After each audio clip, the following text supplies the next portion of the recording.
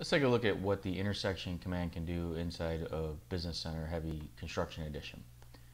What I have here is a project, and I've already defined my horizontal and vertical alignments for the project. Basically, we've laid this out where the roads are going to go, and we're going to need some roundabouts and some intersections. So we're going to model this up and using basically just the intersection tool. So I'm going to start here because this is going to be what we'll call our city center. Everything will kind of be hubbed around this main intersection. So I'm going to select the two alignments, right click, and select create intersection.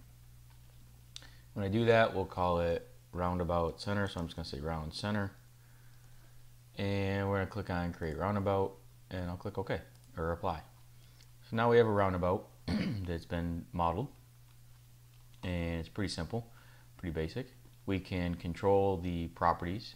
So if I come in and go to the properties panel and I select the intersection, so I can either select it from over here or I can select it by picking the grip.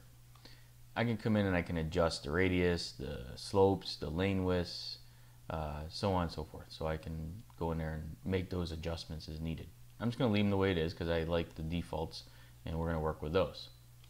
So what I'm going to do next is I'm just going to come down and expand the roundabout, and I'm going to go to the first leg. And on the first leg, we want to put in some roundabout islands.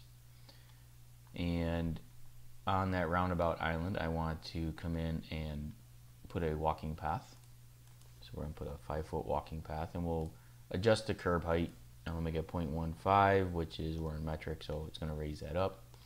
And we can do the same thing for the center island. So if I pick the roundabout center actually and give it a curb height of 0.15,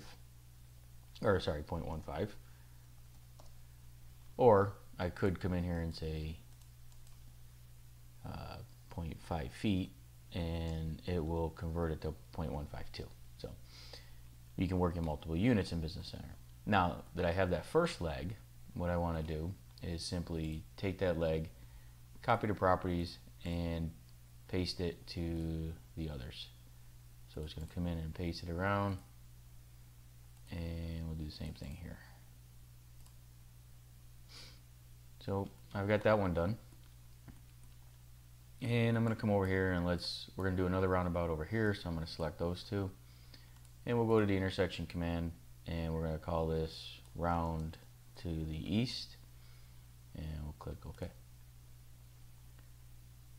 Now we have a setting that if there's a distance between two intersections, it creates what's called a twin. So now that we've done that, you can see that it's actually come in here and it's put in the island and connected the two roundabouts. So we can go up to this upper part and select these two, and we'll go ahead and we're just going to call this a four-way, and I'm going to click apply. Now I forgot to change the setting roundabout, create roundabout, so it put in a roundabout. Well, if I go back to the properties and we pick the four-way, I can change that to an X, and now I've got a four-way intersection. Now what we want to do is go and add in these other intersections. So we can just keep working our way around.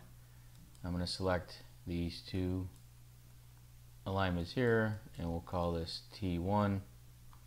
Make sure we turn off the create roundabout. I'll click OK or apply, and then I'm going to pick this one, these two alignments, and I'm going to call this T2. So now I've added and built a network of intersections for my project. So what I might want to do here is come in and put in some other objects. So if we go to properties, and I'm going to select in here, and that's going to be the road leg, and we're going to put in a roundabout island for that as well. And when I come down here, you can see that it extends it down into this intersection with a roundabout. So on this side, what we want to do is we're actually just going to do I would have another intersection over there, so you would continue down there. But just to show you what you can also do is I can come in, I can grab this leg, and we can put in just a separator, and it will separate those two lanes if we wanted to.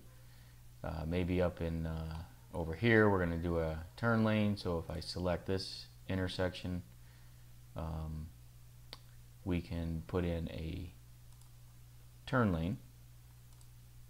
So if I change that to a turn lane, actually let's make it a regular turn lane. Okay, so you can see that I can do that, and because we don't have enough space, I'd have to come in and adjust some of these properties here for the actual turn lane. So let's change that back to a triple R return. Let's put a turn lane up in this one, because the way that our traffic flow is going to go, we want to have a turn lane in here. So we'll go ahead and put in a turn lane island for that one. You can see that it comes in here, and then on this one maybe we'll just do a separator there. So we'll do a separator on that part. You can see that it actually separates it, contains the lanes, and adds it out that way. We can do some other things. Maybe we come up in here, grab this road leg, do the same thing, maybe do a drop. Or what if we just changed it to a double lane island? Okay, so a lot of different things that we can do with just by changing the properties and the parameters. Once we have this defined and configured, we can come in over in this one and do the same thing. Maybe grab that road intersection and do a double lane island over there. Okay, so now you can see that it comes in, we've got our turn, our adjustments and our lanes, and we've got an island going through the object and the islands. Once you do all that, if you want to combine this all into one surface, it is pretty simple. You just go to surface, create surface, and we grab our surfaces. We'll go ahead and give it a name. You can apply a color. We'll click OK. And now I have one overall surface triangulated for our entire project. So that's just something you can do with the intersection tool. It makes it very quick to model up a project such as this with a series of roads and corridors and intersections.